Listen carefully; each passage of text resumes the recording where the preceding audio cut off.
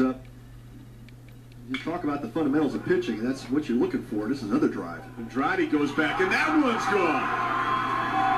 Bishop over the left field wall. TCU coming back.